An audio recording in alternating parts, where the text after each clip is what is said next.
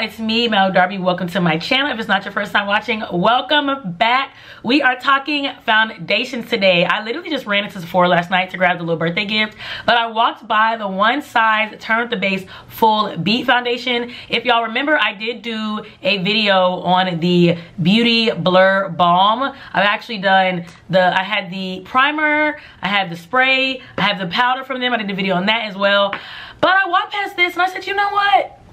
Let me try it, because although I tried the other foundation, it's not the one that I grabbed first, I'll be honest. So I wanted to see what this one had to offer. So if you are interested in seeing my thoughts and my first impression on the Turn Up the Base Full Beat Foundation, stay tuned.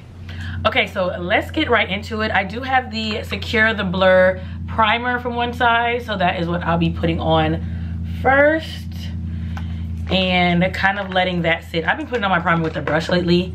But let's get into the details of the foundation itself. So it retails for $44 at Sephora, and that is where I grabbed this. Y'all know, I always say Sephora does samples. So if you like this product, or if you are liking the finish of it that we come out with today, just go grab your little sample. But it's $44. It does come in 38, I believe, 38 shades. Now I'm going to be doing dark deep 45G. When I went to Sephora actually just last night, they had 25, which was the next shade that I saw up, and when I swiped 25, it was too light, and I was kind of shook because in the bottle it looked like my shade. It is a frosted bottle, so make sure you check, like swipe it in the store before you just try it, because it looked like my shade and it was not. And the next shade they had was 45, which is like my summer shade, but I'm gonna go with it and just hopefully it works today. But I do see that they have a 35, which maybe was out of stock in my Sephora because this is relatively new. So we're just gonna try 45 today and just hope it all works out. Now this finish is supposed to be full coverage versus the not Secure the Blur, what's the other one? So this is like a Beauty Blur Balm, so this is medium to full coverage, but the new foundation is supposed to be full coverage. So we're supposed to get full coverage, matte, liquid, soft finish. So I'm gonna go in with my brush. I'm just gonna do a flat brush. I have not put this on my face yet. Okay. She's full coverage. No scent. Oh yeah, she's full coverage. Oh, I like that. That's full coverage. Now, I will say, in the summertime, I mean in the winter, this is probably gonna be a little deep for me. You can see it's blending with my neck and my chest, but I have lighter areas on my face. I feel like most of us have, you know, you're a couple different browns on your face. But with the concealer and stuff, I will be able to easily make this work, especially this time of year. Yeah, that's actually, okay. 25 was just way too light. So 25 is supposed to be dark, deep, 25 in dark deep with neutral undertones, and then you have 35, which is 35 is dark deep with neutral golden undertones, and then 45 is supposed to have dark deep with just golden undertones. So with 38 shades, and I kind of looked at some of the lighter shades too, it does sound like they did a pretty good job of not only just doing tones and shades, but also making sure you hit the different undertones. A lot of times we get like dark deep in our deeps, and then they kind of lose us in the golden neutral undertone. But this has like neutral golden, regular golden, all kind of shades. I'm going to switch brushes just for some of these areas. I'm trying to not get foundation on my hairline. So here's the finish right now. I just did one easy layer. She's definitely full coverage, not in a bad way, because it still feels light. It still feels wearable. I don't know if, I'm just gonna put more on just to see what she could really do.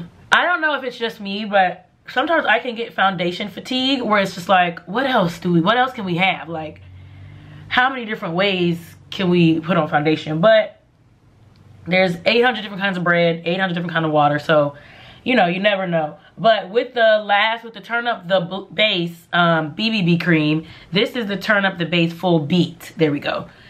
With the BBB cream, I didn't find myself replacing my go-to foundation. So I wanted to see if this was a little bit more up my alley.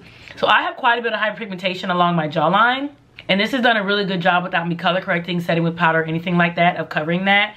So let's go ahead in and see how she blends with other products. It doesn't feel heavy. I can tell that I have foundation on, but when it says full coverage immediately, I kind of expect that. So I'm not mad at that, but I do like the coverage. Again, she's my bronzy shade. I know in the wintertime this is going to be too dark. I will probably be closer to 35, maybe even 25 in the winter. But again, that's why I say get samples before you end up buying 3 different $44 foundations trying to find your shade. And I assume they don't put them back out, but I just don't like to be wasteful. So test it out. I'm just gonna do a little bit here.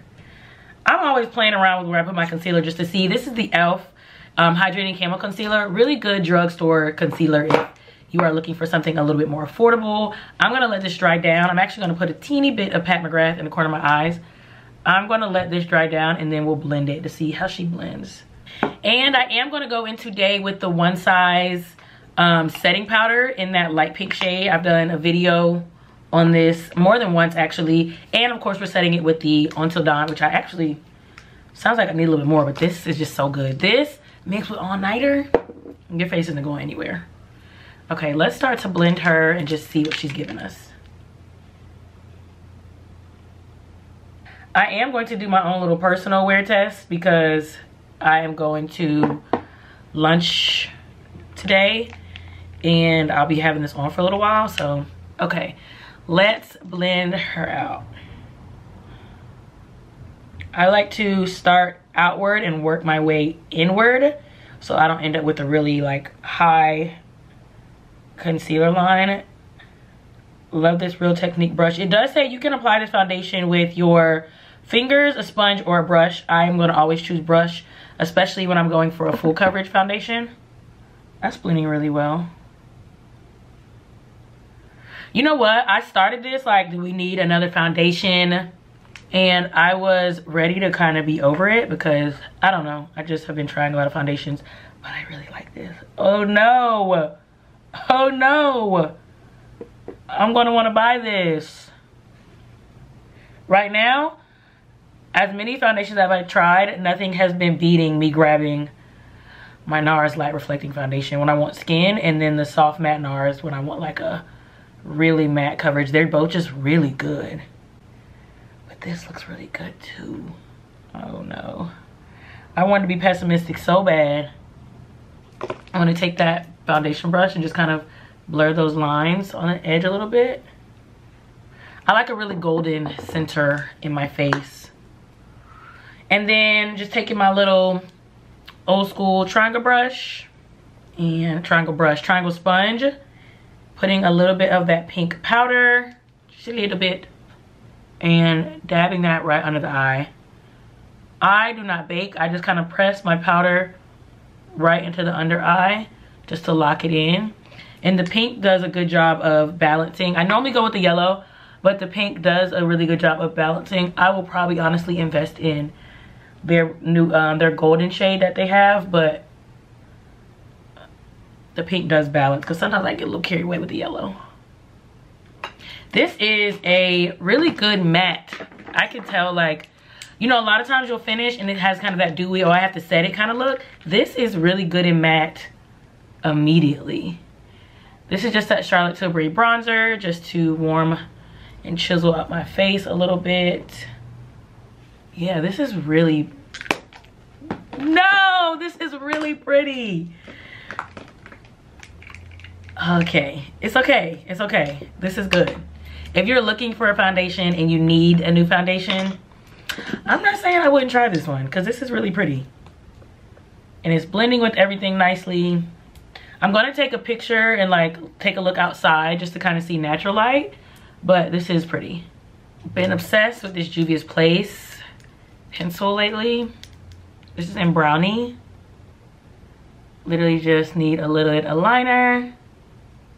Honestly, like looking at it right now, it doesn't even look like I need to set it. Like it looks really good as is. And then MAC, I think this is in, yeah, this is in Myth. What a goodie, but oldie but goodie. And of course, cannot finish without finishing.